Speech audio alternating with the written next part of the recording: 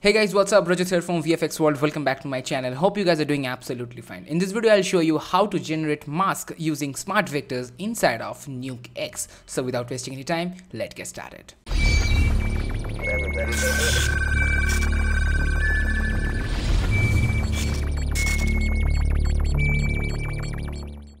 So guys, right now we're in Nuke version 12.1 and this is a basic footage. If you want this footage, link is in description box below. Just go and download it. It's completely free. So now for this you need obviously a smart vector node, and if you don't familiar with smart vector or vector distort node and all, you should check this amazing videos. Link is in description box below, or you can click this I button as well. Okay, so I'm just taking a smart vector node by pressing tab. Let's take a smart vector and something like this, and here is like called mat and the source. So obviously the source pipe should connect with this, so let's connect the source pipe, something like that. Now press 1. You can see nothing is visible here, but when you go here from smart vector, you can exactly see something. This is a smart vector, and now if your system is not good enough, you should export this smart vector, or you can use directly from here, because in updated version you no need to render it, or you do no need to export your smart vector data. You just directly use it from here. Now after select this one, we need another node called vector distort, but before doing that, I just want to rotoscope this area for only one frame. In my case, I'm taking 120 frame, and I'm taking a roto node by pressing O on my keyboard, and then just connect it something like that, and then simply you just start drawing your shapes, something like that. So now you can see the shapes are completely done, and now the next step is called a vector distort node. So by pressing tab,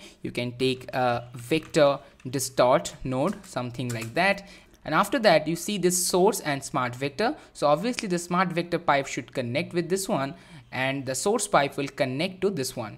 Now the next most important step, when you double click on this vector distort, you can see one option is coming here like reference frame. So the reference frame should be your basic frame where you draw these shapes. So my frame is like 120, so I'm click this set to current frame. Now to see how exactly the alpha is look like, press A on your keyboard. Now this is your alpha. So now connect with this one, and I'm just pressing Q to turn off these shapes. And now when you play this, you can see the alpha is moving across with this input. The input is moving in left to right direction, or any kind of shakes it can be there.